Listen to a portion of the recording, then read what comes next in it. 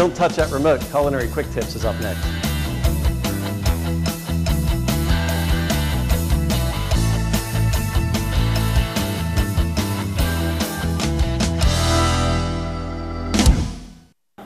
Hi, welcome to Culinary Quick Tips. I'm Chef Alan Scheidhauer with Greenville Technical College. Today's quick tip is going to be how to make a paper cornet.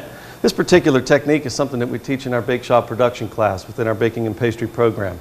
It's a pretty simple technique. First, we have to start out with a piece of parchment paper. I like to use a slicer knife, which is a straight edge knife, something without any teeth on it so it doesn't tear the paper. Some people like to use scissors, but I find this to be the easiest way to go. First of all, I want to go ahead and take the paper and I'm going to cut it into half. Each sheet of parchment paper will get 4 paper pastry bags out of it. So we're going to go ahead and take it, put a good seam to it, make sure this crease is really tight, okay, so that we get a good clean cut. Then we go ahead and take the knife and slice it through it. All right, once we've done that, we're going to go ahead and fold the bag over, okay? We have half a bag.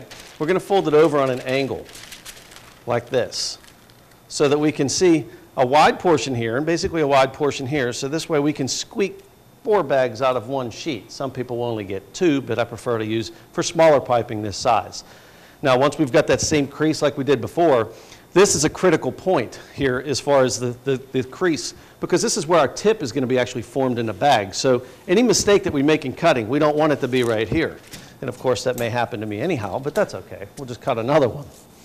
Here we go. There we go. Voila.